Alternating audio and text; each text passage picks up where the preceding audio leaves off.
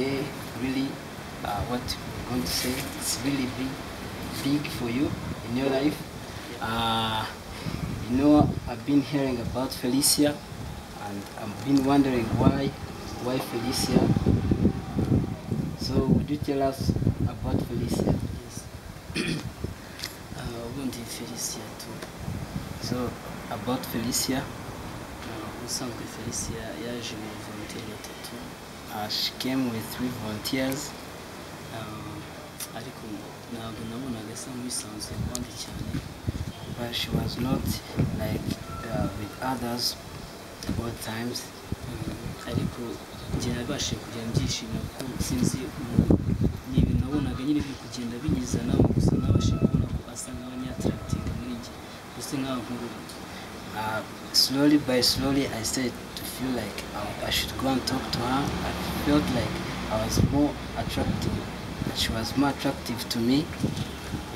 Kandi none cyaje kumushimisha cyane nuko twashe kujya muri group imwe muri waka twakoraga twakajya tuganiriza neza umva nta kibazo kazi. What made it more to be together, she was in the same group as I was, and really it brought more attraction between both of us. Yes, kandi ngakunda ukuntu yagendaga akina n'abana igihe kimwe ukuntu yagendaga tuganiriza n'abandi volunteer then bituma mwumva mwiyumvishemo muri njyewe. I love the way she used to talk to other volunteers, how she used to play with the younger boys and girls. Really, that brought more feelings for her. Ubundi Felicia byatangiye kunzamo. Gusa Felicia nabonaga ari umwana mwiza kabisa utuje nta kibazo cye mbona ukunze kuba yicecekeye gusa sinkumva sinakwinjira mu bye kuko n'ubuzi bye kuntu bimeze. Really how it started, really it's hard to express, but Felicia, you know, I couldn't understand why, but it was like magnetic. I really felt that I should come near her and talk to her on the first day. Yes. Bitewe nuko njye wenda icyongereza ndacyumva ariko kugira ngo mbashe kuvuga bikaza nyine bikomeye cyane bitewe nuko baduhinduriye imyigire yacu ariko kucyumva nacyumvaga ariko gusubiza ikabasha kungora vuba.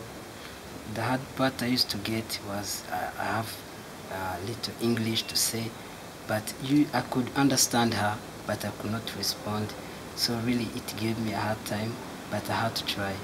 Yes, nakundaga kumwiyegereza igihe kimwe na kimwe namwegera cyane akenshi fashe udutelefone twe anifotoresha iyo numva biranshimishije kabisa kuri njyewe. I used to come near her and then try to show her some gestures.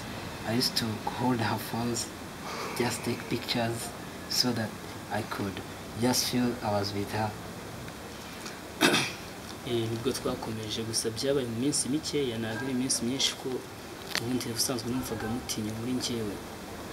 But that's how it started and how it continued. But for the first, I felt I was just feeling afraid of her. But as days went on, I felt better with her. Yes, ubwo nibwo twakomeje gukomeza muri ya minsi ye mikeya ingana nk'icyumweru cyeya yagombaga kuba ari bumari hano. So with that last week, that's how it went really hard for me. I couldn't imagine how together we were, and I was really happy to be with her. Uko iminsi yagendaga ishira niko nagendaga numva muri njyewe bitangiye kuza nkumva nta n'undi muntu wakifotozanya na Felicia atari njyewe. As days went on and as days were almost over, I felt really that it was me and Felicia, and I felt that it was me to take photos only with Felicia, no one else. Nibwo natangiye no kugenda mbibwira mu nshuti zanjye avuga ati Felicia ntihagire umuntu ujyayo umuntu wanjye Felicia ndamukunda ni njye nawe ariko nkabikora nyine tunjoking ariko kuri njyewe ku mutima bindi ku mutima kazi. And that's how it started, telling other friends of mine that Felicia is mine, please don't bother her, she's mine alone and she's already mine. Yes. Ubwo nyine nibwo nakomeje kugenda mbikomeza gahoro gahoro najya nsinda agatego nkajya guserebrirayo akantu kose nakora ikintu nkajya guserebriraho nyine tukaganira mbese nkagerageza uburyo twaganira ariko nyine bitewe n'ururimi rukeya nyine turi kumwe. That's how it started. I wanted everything I did when I was playing football. I could score a goal and I go and celebrate with her. I felt that the best was only for her, and that's how it started. Like saying everything I felt, I should come near and tell her. Yes, Felicia kabisa njye byaje kugeraho numva ndamukunze muri njyewe. Then time came and I felt that I really loved her. Yes, buryo byonyine kumva ko mu gitondo bazaga muri kudukoresha nyine ibintu by'amaproje njye nabashaga kubyishima kuko bavuga ati Felicia araza kuza. So in the morning, every time when I hear that they are coming to do the project, really what brought me there was because of Felicia. Felicia, I would just hear Felicia is coming and I would just find myself there with her. Yes, numvaga twahora buri kanya turi kumwe, numvaga batanataha igihe babaga bahari. I felt that even when time came to go home, I felt that Felicia shouldn't go, should stay with me. Yes, aribwo byaje gukomeza ya minsi mikeya nyine nababwiraga yarishize. Felicia pe yagiye nyine ntabashije kumubwiza uko yamubwiye ko wenda namukundaga, ariko gusa byari buzazemo nuko habaye igihe gitoya tu. Really what hurts me most was because I left Felicia without telling her the real truth about how I felt about her, but it came as she was almost leaving me, so it made me really sad. Yes, ariko ubusanzwe nyine ndamukunda kandi narayimubwiye, gusa nayo cyiza nuko nasanze nawe ankunda. The real good thing is I love her, and also I know that she told me she loves me, and kandi ndabizi neza ko Felicia igihe kimwe azongera kugaruka hano twongera tukishimana neza, noneho ukuri kose twarakubwiranye kandi siko nzamubwiza ukuri neza.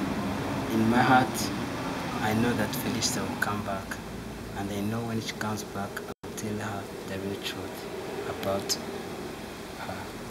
Yes, Felicia nibyo ndamukunda. Really, Felicia, I really love her. Ndamukunda cyane. And really, I love her so much.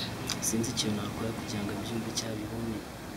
I don't know what to do so that she can see it, that I love her. Buri gihe mu bitekerezo byanjye muri ruhande. In my mind, she's always right next to me. Yes, numva nafata umwanya nkaryama buri uhagije kugira ngo mbashe kumutekereza iki. I usually go to bed so early so that I can get enough time to think about her. Yes, Felicia kabisa sinzi ntabwo n'ibintu mba numva ntabasha kwakira muri njyewe, sinumva ukuntu isi yagiye amaze agahe gato cyane. It's something that I cannot hold for long. When I think about Felicia, she just stayed with us for a short time. Ariko ndizera ko igihe azagaruka akamara wenda umwanya munini ugaragara na turi kumwe. I believe that she will come back, and when she comes back, we will have enough time to spend with each other. Yes, Felicia kabisa inkoza ku mutima iteka. Felicia is right in my heart at times. Birababaje, ni ibintu bibabaje cyane, ntabwo nawe mba mbasha kubyakira ko yaragiye. Even me, I can't hold it in my heart. How she went really left me in emptiness. Sinumva mfite icyuho ku mutima kabisa, numva harimo ikintu kibura. Ibyishimo byinshi mfite cyane. It's like I'm missing something in my life. The day she left, these days I'm not so happy. Gusa ariko ikibazo cyo nuko Imana nayo izi ibyayo, kuba yarampaye umutima wo kumukunda. Ubwo twakundanye igihe gitoya, ariko nzi ko neza ibintu byacu bizagenda neza. I believe that God who brought her next to me is also the same God who bring her back to me, and is going to bring much happiness than before. Yes, ni ibintu bibabaje cyane kubona yaragiye n'abamuherekeje ngo byo nyine mubona akanya gatoya mubibwire ati bye. Byari ubwa mbere nageze kuyafata. It's really sad when she left. I didn't have the chance to say bye. It was my first time to go to the airport, and it left me in sadness when I heard that she left and I could not reach her. Ndabyumva neza, ndabizi neza ko yababaje pe, so naramuherekeje, ariko icyo nzi cyo ndamukunda. nta kintu abasha kuvuga kitari ukuvuga ko mukunda gusa impano yanjye ni ukumuha urukundo ko nta kintu abasha kunamuhereza muri iki gihe. I know that it hurt her when she left, and I could not say bye, but the best gift I wanted to say to her was that I love her, and I know that she really knows that. Next time, I know God will make it happen to say it to her. Nagakwiye kuba navuze byinshi ariko ni byinshi cyane, byinshi biri ku mutima, sinzi ko nabasha kubye expose hanze, ni ibintu birenze cyane kuri njyewe. I could have said much that is on my heart, but I cannot put it all out right now because it is much that is not complete. Ikibazo cyo ndagukunda kandi nzamukunda. All I know that I love her and I always love her. So byagenda kose nzakunda Felicia. Abantu bose barabizi ko mukunda, nta kintu nabuza. Whatever it will take, I will love her forever. Yes, thank you kandi urakoze. Thanks, Do you want to say something to Felicia in English?